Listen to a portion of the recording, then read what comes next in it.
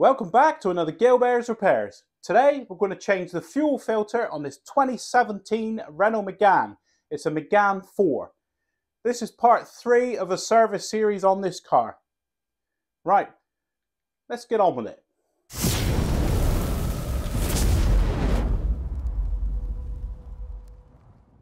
Right, so we're about to replace the fuel filter on this 2017 Renault Megane. It's got the 1.6 diesel engine fitted. The fuel filter actually comes with the housing attached. So the filter element is there and it comes with a new filter lid. So you don't have to do anything, you just drop down the old and screw this new one up. I'll smear a little bit of Vaseline around the seal, put some Vaseline around there, and that'll make sure that when the seal goes up it goes in nice and it seats correctly. So we'll get under the car and we'll drop the old filter down. We're down under the back of the car. We're on the passenger side, so the left hand side of the vehicle. So it's the near side in the UK. There's a 10mm bolt there. There's a couple of little thumb wheel things there. They're 24mm. There's the other one. 24mm socket on there. Just to get that cover down. And then that exposes the fuel filter in there. And that looks big to get on that, about a 30mm, I guess. So we'll get this cover down and then we'll have a closer look. So all we got is a 10mm here.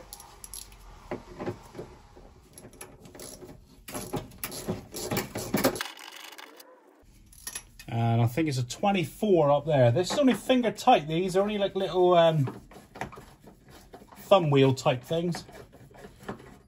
That's 24mm. That's all they are, look. Just like a little flat disc. And they screw onto like a self-tapered screw that's on the bottom of the body. So we just pull this down out of the way, get covered in dirt. And that exposes our fuel filter there. Yeah, so there's the filter, look, he's staring at you, the housing. So there's a tap there to drain the fuel down. I don't know if that comes out the end of it or out here, I'm not sure. We'll have a look. And then looks like a bigger one there. I've got a 32. Yeah, 32 goes on there nice. So it's a 32mm socket to undo the end of the housing. So we'll drain it down first. We'll see where the fuel comes out of, whether it comes here or here. Right, so I've got my bowl ready. I'm not sure if the fuel's coming out here or here. Let's have a undo of that. Undo that in an anti-clockwise direction. All right, it comes out the bottom, look. Just starting to drip. So we just let that drain down and then we'll undo the housing. Right, so it's drained down. I'm just going to put that back in to hopefully have as little mess as I can here. Get me 32 on there.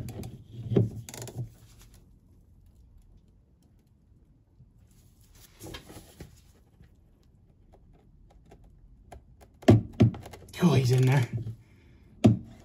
Yeah, he's going, look.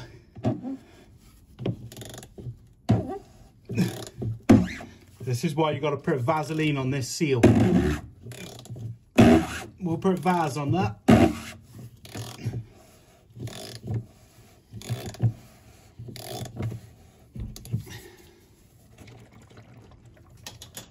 Oh, I could hear fuel gushing there when I could hear some bubbles going. So we'll just get our bowl under just in case. Yeah, look at it, look. So just be aware of this, it's messy. It's a messy job.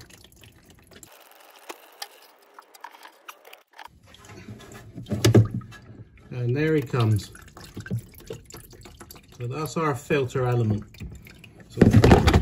So this actually gets chucked away and we just put a whole new assembly up.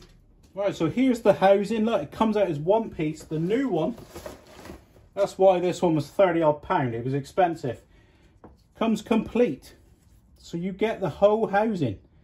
There's no cleaning up required really. You just got the clean item here. Essential, take that out of the bottom. Take him out. If you don't take that out, it's going to be a world of pain. So take him out. I've got some Vaseline here. Just Vaseline up this seal. And this will just make it easier. It won't pick up, it won't drag as it's going in the housing and roll on itself. So we just give it a bit of a vaz all the way around that seal. It should make it easier to come off. So that's all we require. That's going to be good for fitting, and it'd be preventative for the future. We should be able to get this assembly off easier. I'm going to do this up, make sure this is done up now here. So he's tight. And then we just get our 32 socket on there and spin him up. Nice and easy. Right, so you can see there, I've left the container under because it was dripping. I've cleaned this housing. I've given it a good wipe around. Make sure there's no debris there or any foreign matter. So we just get our new filter. That's why you've got to take off that red bung. Slides up through there. And then we just spin him on.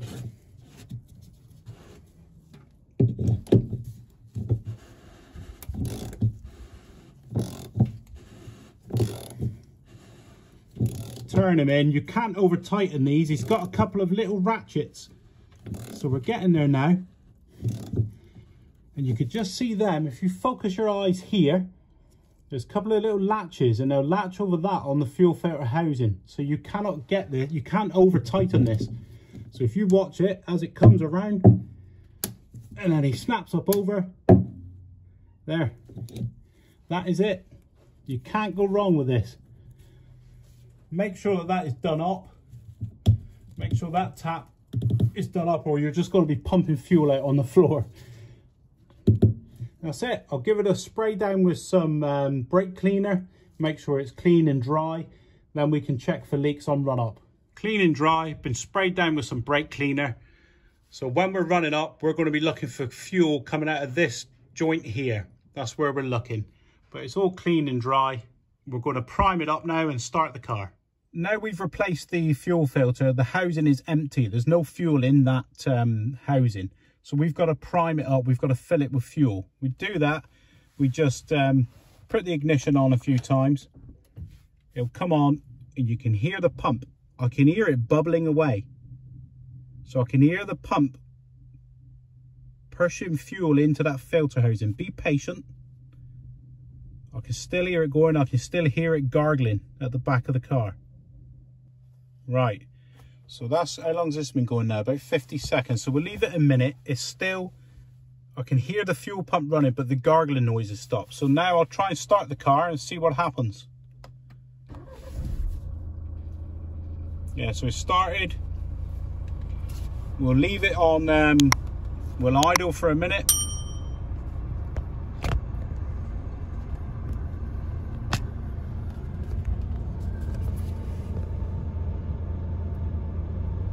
He's running nice, he's not lumpy, he's smooth. So I think we're okay. I'll just leave it idling. I'm going to leave it idling for a good 5 minutes just to let that fuel purge through. We'll go downstairs and we'll check for leaks on the housing while it's running. The engine's running, it's been running for a few minutes now. It's smooth, it's not lumpy. There's no signs of fuel coming out of this housing here. So I would say that's successfully done. I would put a bit of copper slip on them if I was you, a bit of copper grease, lubricate them, they look rusty. And also up here, I'd put a bit of copper grease in there, like, to protect yourself for the future.